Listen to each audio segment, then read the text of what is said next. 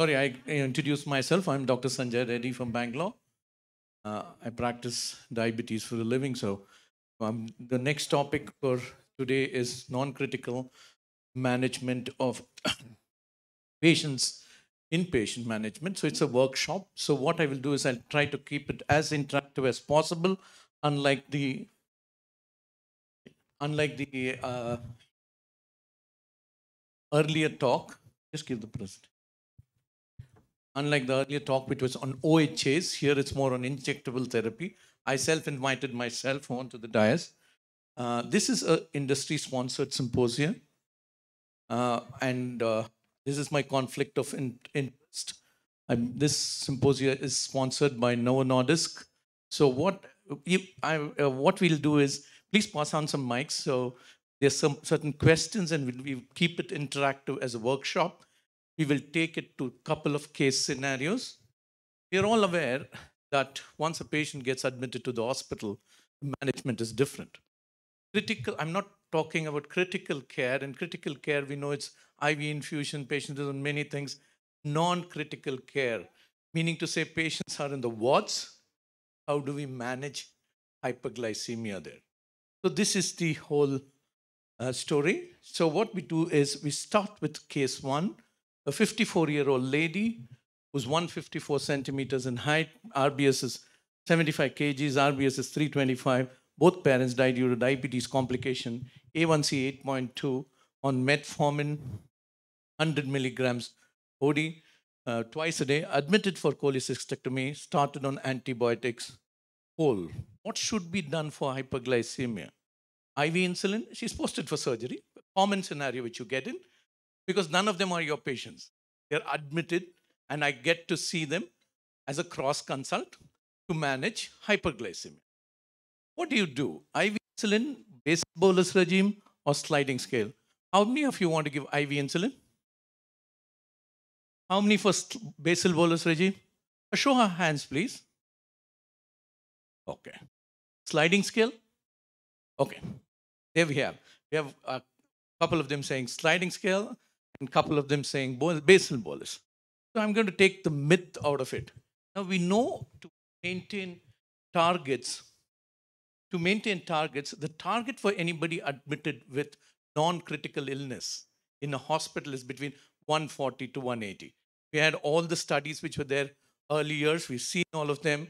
And 110 to 140 is the range where you want for the first 2 days in special settings, especially for patients who undergo CABG. Patients who undergo CABG, the first 2 days, they are in the ICU. There you want 110 to 140.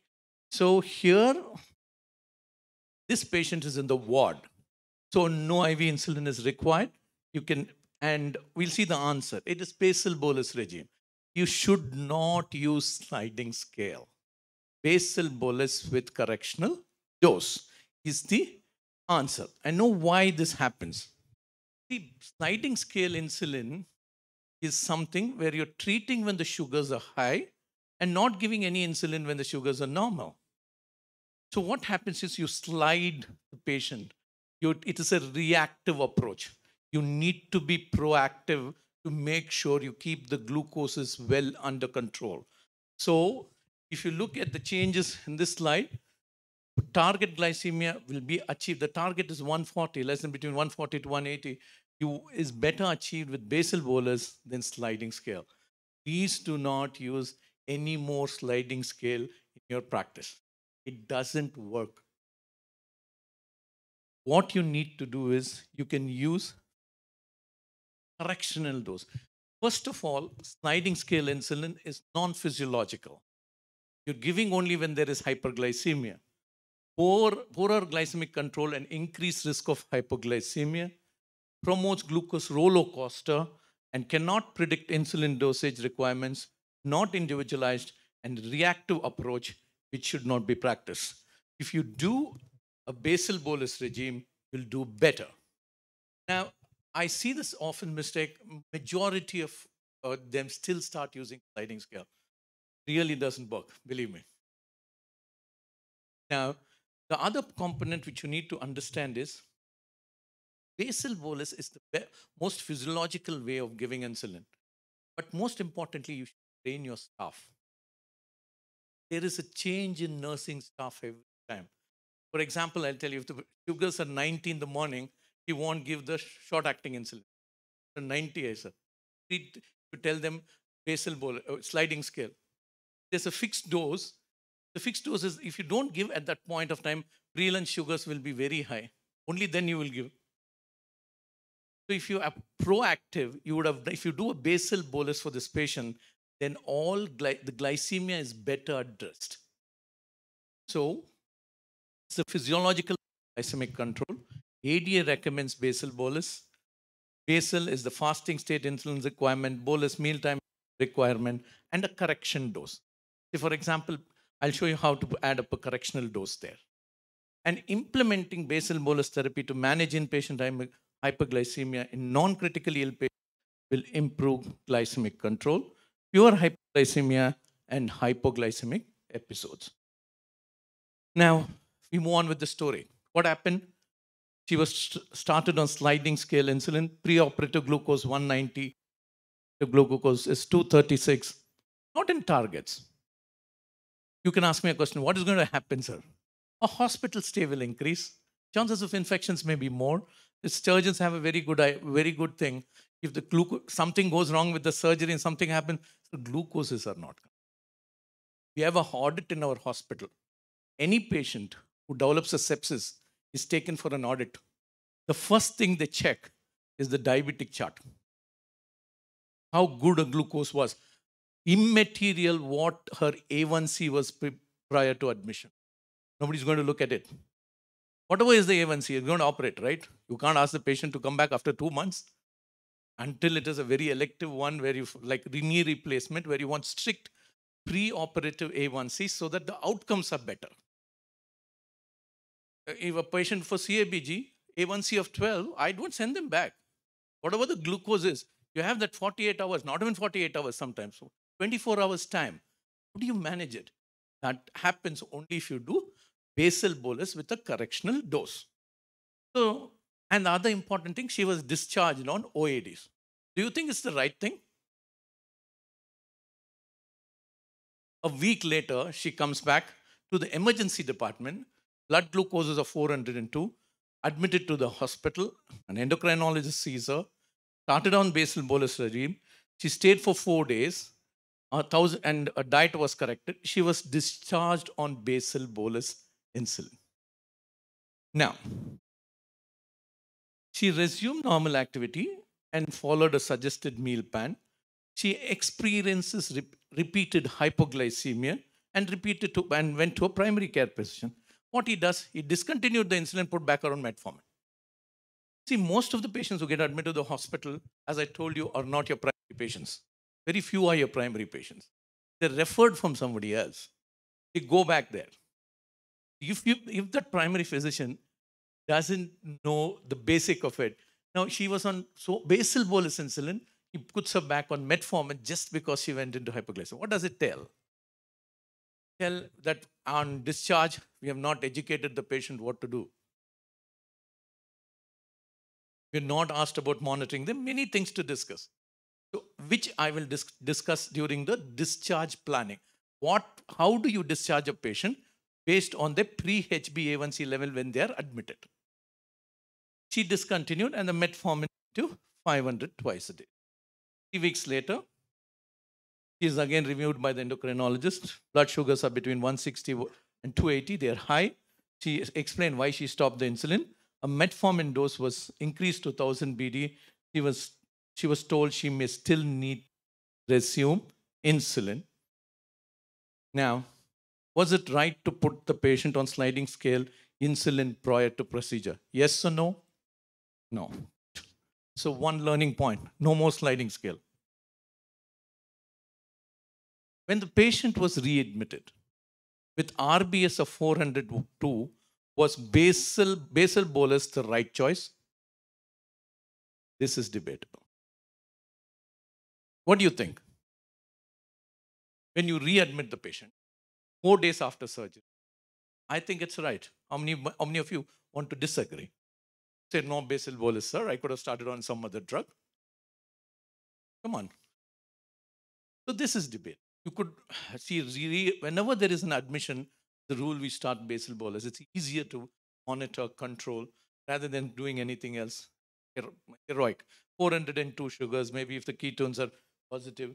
So let's discuss why did the patient develop hypoglycemia post-discharge? A discharge dose of insulin was too high. Other factors such as increasing insulin sensitivity following infection may have contributed to her hypoglycemic. The most important thing is the dosage what you give sometimes is very inadequate, sometimes it is very high. The reason is you are treating the patient in a hospital where she's undergone a surgery, stress, infection, so insulin resistance is very high. As the recovery process starts and she starts going home, she becomes mobile, a diet pattern change, then the most important thing here, make sure what we have a process is they monitor the blood glucose even at home 3 times till all of this process is settled. And they call the hospital if the sugars are going after more than 180, more than 2 times. Or somebody comes back after 4 days, so we readjust the doses. Most important is educating the patient. Educating the patient alone is not important, educating the patient attender. And you have to find and educate the right attender. So sometimes somebody else is with the patient, he's educated, he goes away, goes home, sir, I was not with the patient, I don't know how to take the insulin. I can enumerate innumerable number of examples where things have gone wrong. Was discontinuing insulin post hypoglycemia the right decision by the primary care physician? Just because of 2 hypoglycemia? Yes, no? Good. So one more learning point. Whenever there's basal bolus and you want to convert, you should be very confident in what you're doing. Probably you can reduce the insulin to start reducing it to half. Explain that if you're getting hypoglycemia between morning and afternoon, it's a short-acting insulin in the morning, afternoon and evening. So you need to spend time with the patient and teach them what to do.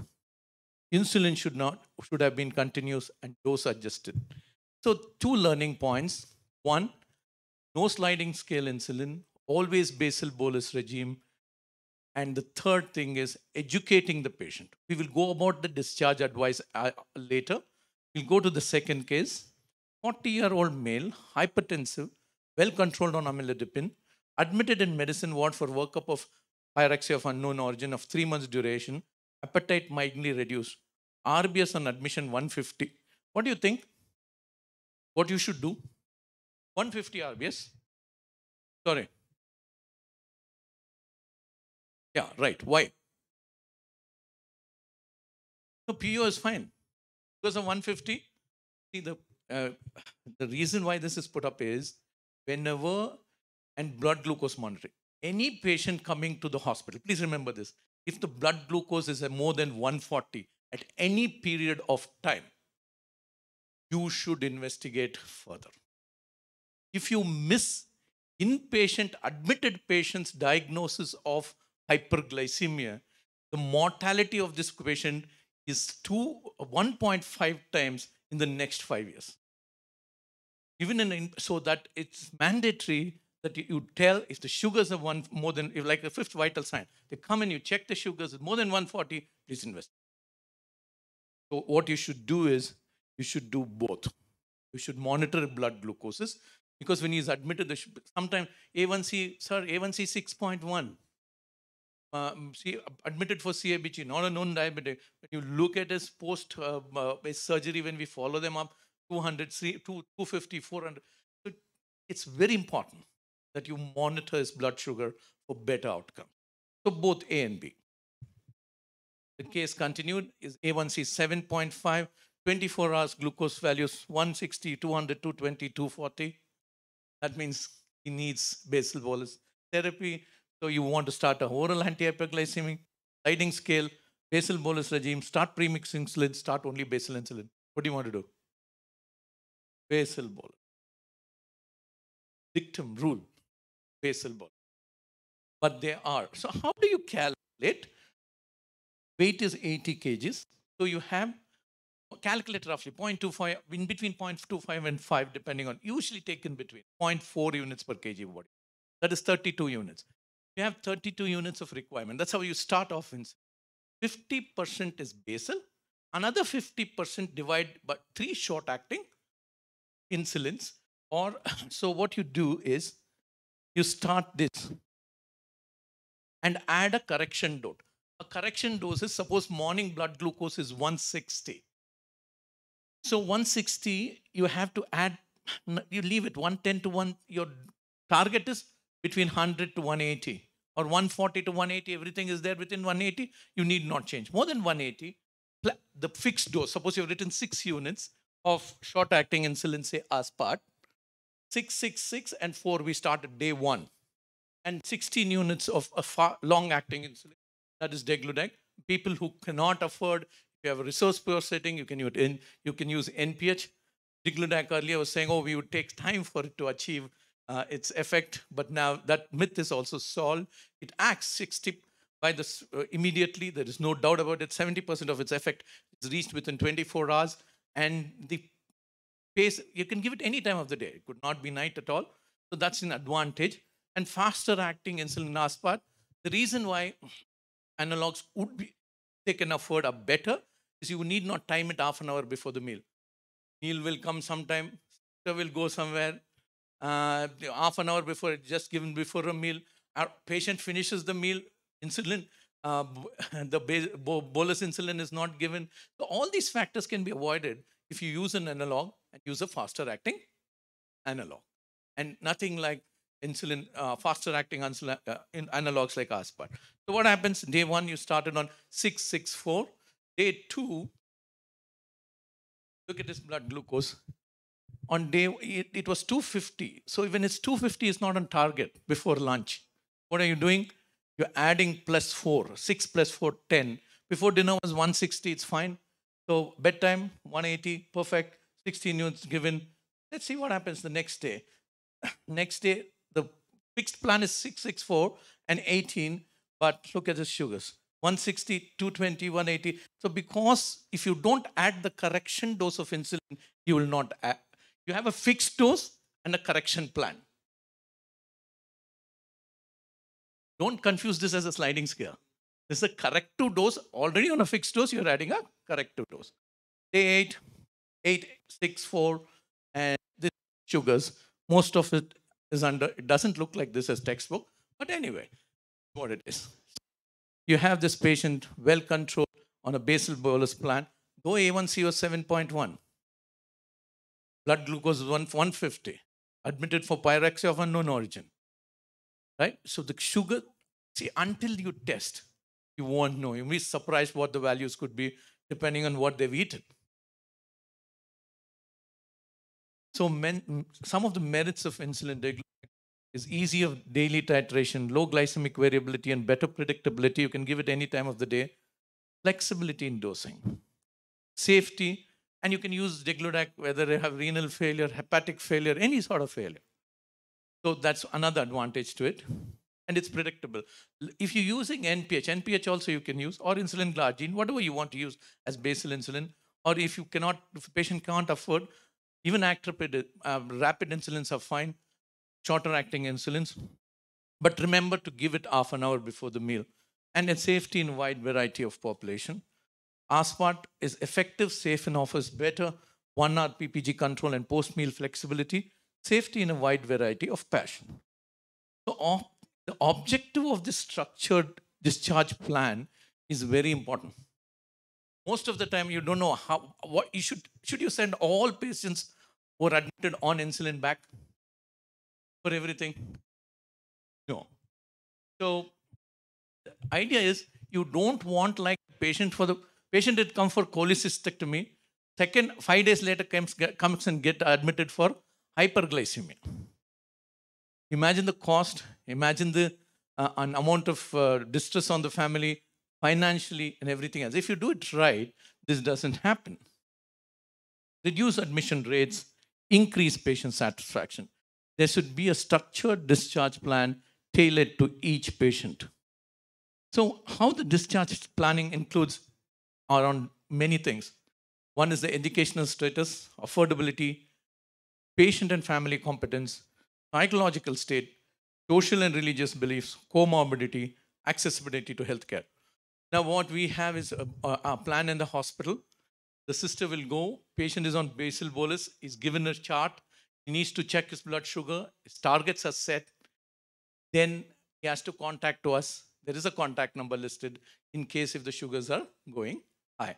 We have different types of patients, patients who are undergo knee replacement, patients who post CABG.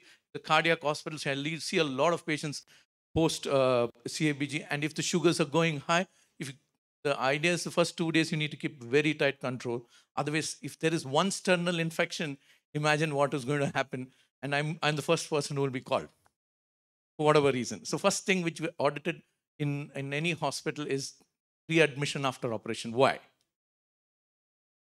So you need to think about all this, and depending on the affordability of the patient, you have every type of patient coming in, teaching the right insulin technique. If the patient is not able to take it, teaching the attender, teaching the right attender, who's going to stay with the patient, and comorbidities, explaining about hyperglycemia. So on discharge, review self-management with the patient, issue clear instructions. You have to describe the prescribed drug, instruct SMBG. They always are sent off. If they don't have a glucometer, they're recommended to buy one to check for the post-operative days at home so that the sugars don't go high. Clear instruction regarding insulin treatment, hypoglycemia, discuss regarding BG targets required for good control, and importance of regular follow-up. Now, what is this based on? If the A1C is less than 8 pre-discharge, if the A1C on admission is less than 8 and they're on a stable group of drugs and they are not contraindicated for anything is admitted, continue the same drugs. Educate him and continue. If it is more than 8, you feel you can intensify, like for example, 8.2, if you wanted to add something else to that lady, yes. Intensify treatment with OADs, insulin. No A1C is available. Good glycemic control. Look at the blood glucoses. See how they are. Then you would know that this patient probably had fairly viable. People normally admitted have A1C not more less than 9. Very few people who get admitted to hospitals have A1C less than 7 who are already on treatment, because when they're getting to hospital with various comorbidities. So previously undiagnosed, 6.5 to 7, lifestyle modification, metformin follow-up, greater than 7, continue treatment with OADs, insulin as per guidelines, stress hyperglycemia, maintain follow-up, treatment, and 5.7 to 6.5, treatment recommended for prediabetes. One of the important things which you need to know is a lot of residents don't take history of diabetes 10 years. Come back, ask the patient what he was taking. Sir, 30 units of declodide, Actrapid 10, 20, 14. He's already on a basal bolus regime, plus some OADs. When you stop these OADs, you also have to go back to these regimes or probably increase the dose or decrease it depending on his glucose monitor. Taking prior history of what drug is taking gives you an idea as how many, the duration of diabetes, comorbidities, all determine. This is just a guiding path to telling you don't use sliding scale insulin. Anybody admitted with more than 150, please investigate. Third thing, how to plan discharge advice for non-critically ill patients. So thank you very much.